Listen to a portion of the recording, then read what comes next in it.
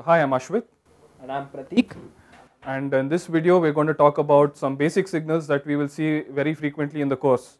And first, we look at the sinusoid.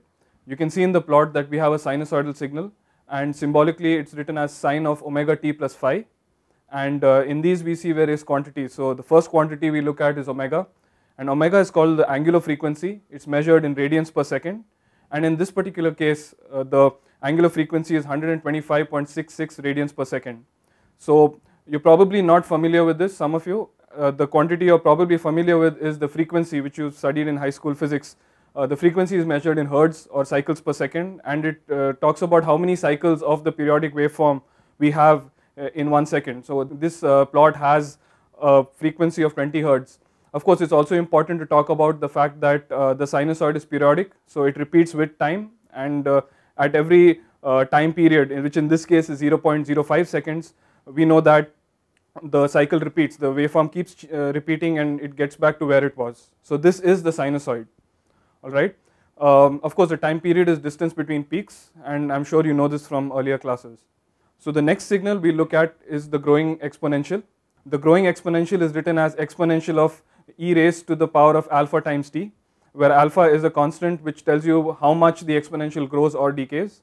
In this case, we have taken alpha as 0.9, and when alpha is positive, as you can see over here, the exponential keeps rising and grows over time. Very simple signal, and of course, if alpha is made negative, we get the decaying exponential, and in this case, we take alpha as negative 0.4. Both signals are actually quite simple, but we will see it several times during the course. Alright, so we've studied two types of signals. We studied an exponential signal, we've studied a sinusoidal signal. We can also combine signals, so we can take the exponential, we can take the sinusoid, multiply the two, and we can get what is called as the exponentially growing sinusoid, and you can see it is represented as e raised to alpha times t into sine of omega t plus phi, and you can see that we have the envelope of the function which actually is e raised to the power of alpha t, and of course on the negative side it is negative e raised to the power of alpha t, and between that envelope you see the sign which is growing over time, and this is the exponentially growing sinusoid. Alright, so Pratik, you've seen the case where alpha is greater than 0, Yeah. It is 0.8 in this case. Yeah. What if I keep alpha negative, what will I see? Well, if you keep alpha negative, the exponential will decay, and as a result, the amplitude of sine will also decay, and you'll just get the same graph just flipped about the y-axis. That's perfect. The mirror image of this graph. That's perfect. So here you can see what is called as the exponentially decaying sinusoid. Of course, it's important to mention exponentially because you can decay in other ways, and yeah, it's quite simple enough. In this case, we've taken alpha as negative 0.4, and Pratik, can you think of some application where we can use this signal to represent something? Well, there are many physical phenomena which will give rise to sinusoidal waves. So if the sinusoidal wave decays over time, say because sound attenuates, so if the sound is from far away from the source, the amplitude of the sound is lesser. That's perfectly right. Yeah, so speaking of sound, we can talk about music. That's my favorite application of signals and systems. And as you can see in the graph reduces over time. Just like you pluck a string, if you hear the string, it will be loud in the beginning, and as time progresses, the amplitude of, or rather the loudness of the string reduces over time. Of course, a string is not just a simple sinusoid, but that's a story we'll see later on in the course.